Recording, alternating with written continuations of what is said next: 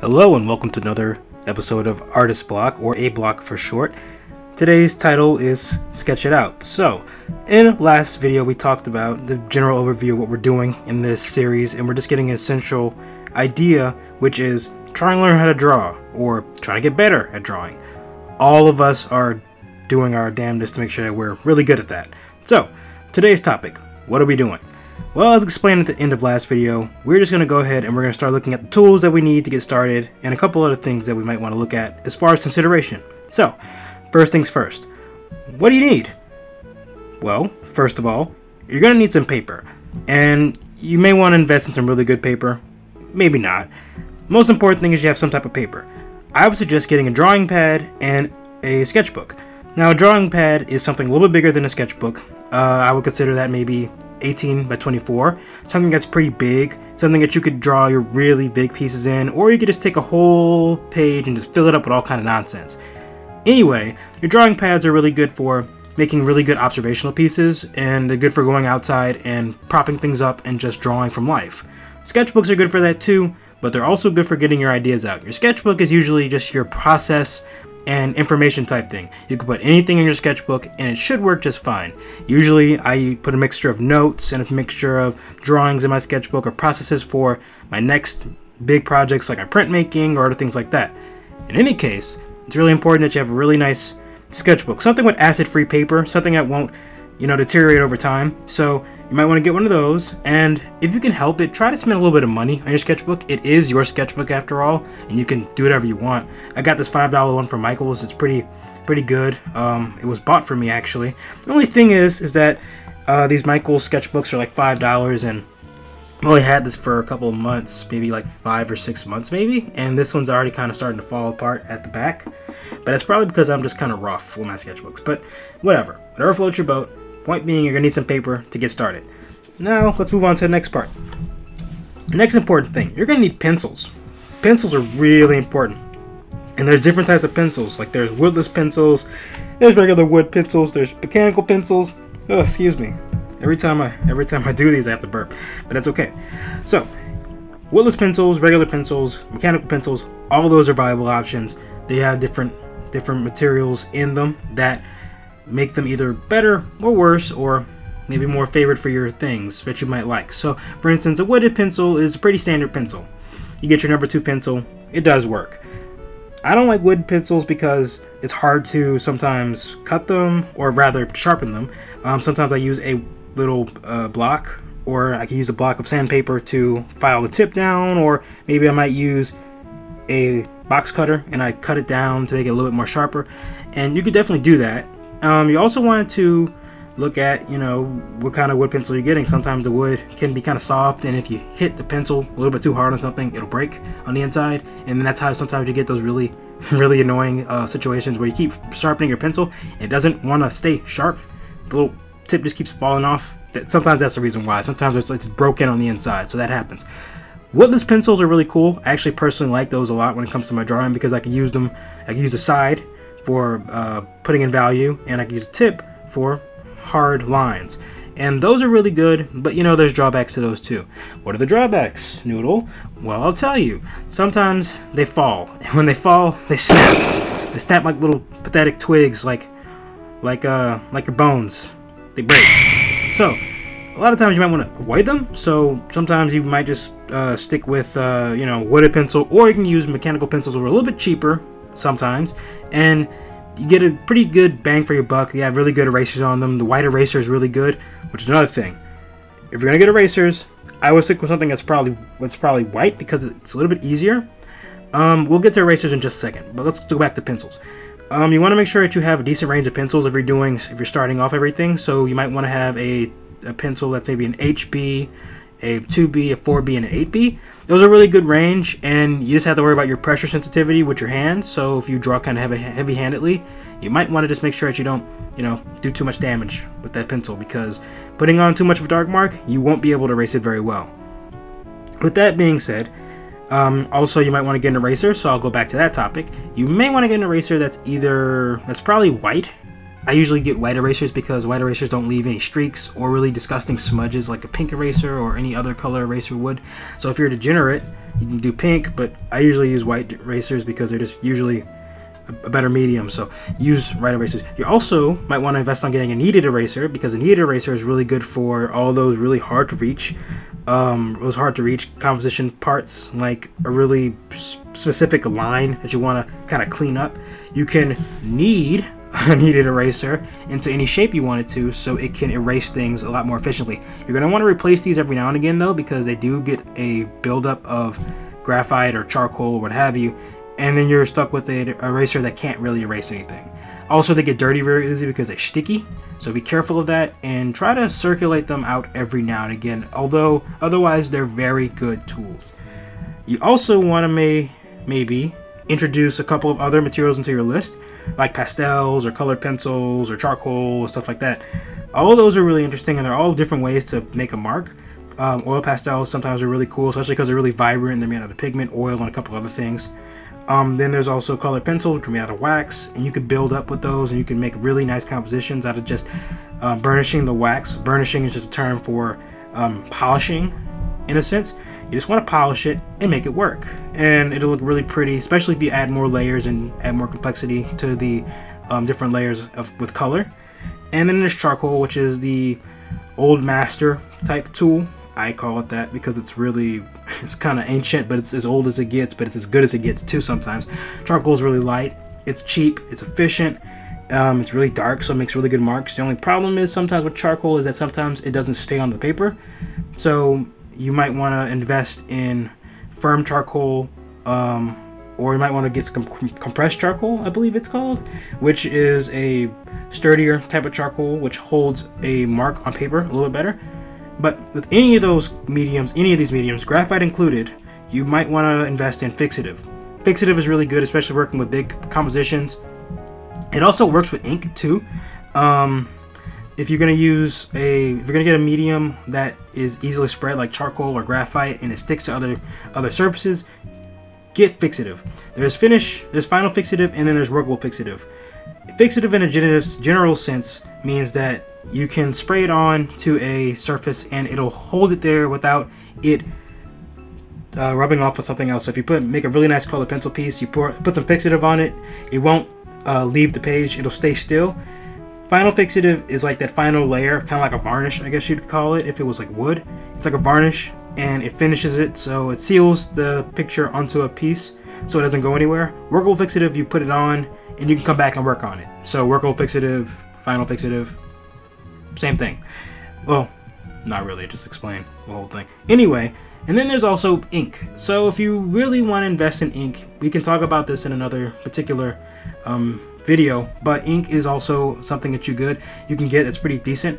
I would suggest getting a G2 pen. G2 pens are really smooth and they're refillable, so you can add more ink to them as you need. Personally, I think they're very smooth and they do really bold lines. If you want to do line work, you can definitely do those. You could also invest in a calligraphy set, but we'll talk about that another time, because basic drawing, you don't really need a pen, especially if you're trying not to have pens that can't erase.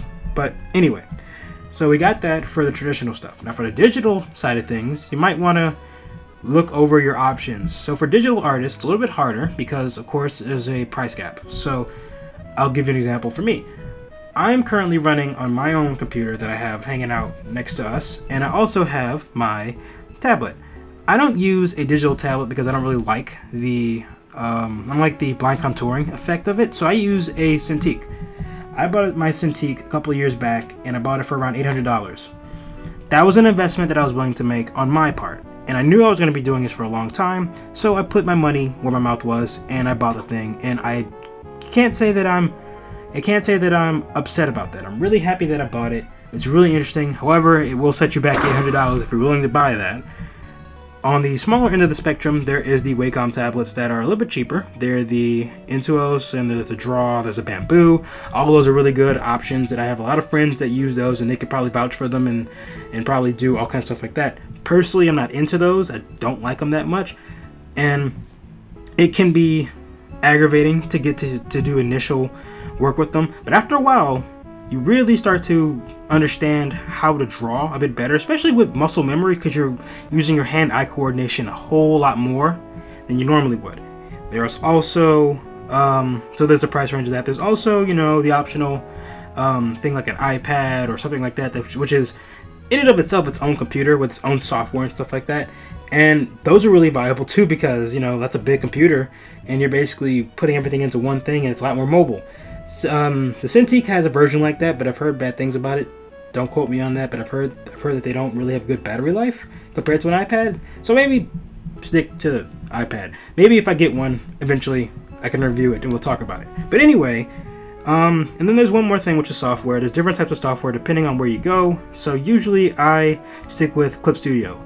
Clip Studio to me is my favorite art software, because I like how simple it is and how effective it is, because it has basically everything I need out of it. It's got animation, it's got comic work, it's got regular illustration, stuff like that, and it's really versatile. It's a Japanese software, I believe, and it is extremely viable in the animation market and comic market right now. It also has modeling software, so you can put models on your screen, and you could draw on the models and actually make more accurate poses and stuff like that. And then there's other things like Photoshop and Illustrator, which are really, really hard. I actually personally don't like those two, because they're kind of exclusive, and you have to kind of learn how to use them. And I mean in the sense that they're really tough as like a beginner's curve. Oh my god, it's insane. But once you do know it, it's like the standard, so it's something that you could definitely get into. And there's other ones like there's Krita, which I think is free, and there's Fire Alpaca, and then there's also Psy, which you could probably find on the internet somewhere. Don't worry about this, pirates. I'll keep your secrets safe. And another thing that you might want to look at is, you know, just get a general idea of what kind of software you're interested in. Maybe if you just want a light sketching software, you might like Autodesk Sketchbook. I used to use that when I started off, and I liked it. I think Autodesk went free this year, so I think it's actually pretty good lightweight software to pick up. The only thing is that you can't do masking layers and stuff like that. We'll get to digital side a little bit later. For now though, we'll talk about the softwares and the like in a general sense. So yeah, you might want to look at your price range. Usually the higher you pay, the more you get with it, or the more features you can work with, like animation or whatever. And that's not to say that other softwares won't have that too, but you may find more help or a lot more of a community behind these bigger, more established softwares. If you buy something and you just stick with the community, you'll probably do a lot better. Okay, so we got that out of the way. Next, we have to answer some big questions. Now, first of all, you want to know what your art looks like, or what you want it to look like rather. You might think that you might want your art looking like, oh, I don't know, like Picasso, maybe. You might want to do cubism, or maybe you might want to do, you know, photorealism, or you might be interested in semi-realism or cartoons.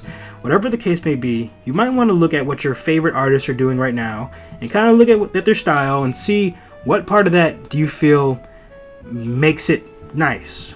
You can emulate that for the time being. You know, start working on your style, and eventually you'll get to the point where your style is paying homage to those kind of people. So you definitely want to do that. You kind of want to get an idea of what those artists are like, how they do their workflow, because it'll definitely help you. It'll definitely help you get into your different timing of doing your art. It may help you with your choices as far as what do I start with, what kind of medium do I want to use, do I want to use Copic markers or do I want to use colored pencil. All those things are really important. So do a lot of research when you're setting things up and making sure that what you want to do is what you want to do, and not what your favorite artist wants to do, because sometimes it's just not viable, and sometimes you may be much more happy with doing something completely different. But that's just food for thought. Then you might want to ask yourself, what time do I want to draw? Do you want to draw in the morning? Do you want to draw in public? Do you want to draw in private? All those things you might want to ask yourself before you get into drawing full time. Personally, I draw at night, or I draw during class when I have time to actually listen and draw. And a lot of times, teachers, for those out there, it's actually a good idea to let your students draw. And it sounds counterintuitive, but I had a teacher explain it to me in a sense where he always liked when we were drawing, because he knew that we were thinking about things. And this is kind of true. A lot of times you can dual function. It's multitasking. It's different parts of the brain, and sometimes you can definitely do that and you can still function. So if you feel like you can handle that, then go for it. Otherwise, if you feel like you need quiet time, you might want to go find a place that might have a really nice place to relax and draw, like maybe a library, or maybe out the park where nobody can see you and you're just drawing, nature, or anything like that. So those are all good things you might want to ask yourself. You might want to also ask if you should show your work to others. Personally, I say yes, because I believe that the artist gets a lot of feedback from the general population, and those general populace usually have pretty good insight.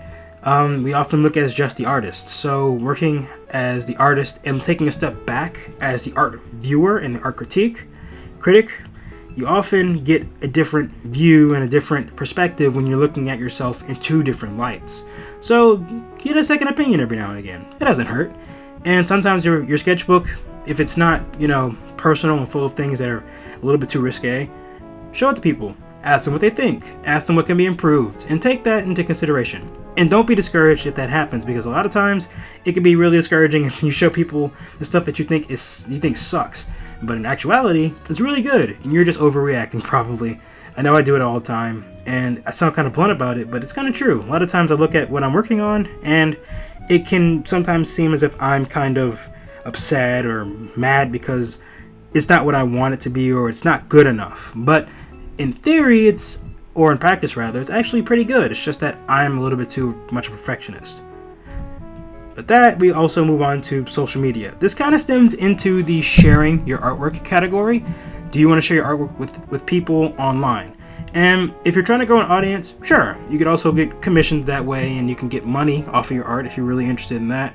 So keep that in the back of your mind, because certainly that is how you meet other artists who are willing to help you and are willing to give you feedback and thoughts about it. And don't be afraid to take criticism. Take it on the chin. You'll be okay. And don't let anybody discourage you from your drawing. If they tell you something mean, turn the other cheek and keep drawing. Ooh, sorry. Ooh. Oh my goodness. Sorry. That I don't know why, but I get kind of gassy during these things. I don't know what's going on with me. Anyway, we'll move on from that subject. Just remember to take everything on the chin. You'll be okay. As long as you keep drawing, you don't deter yourself, you'll be okay.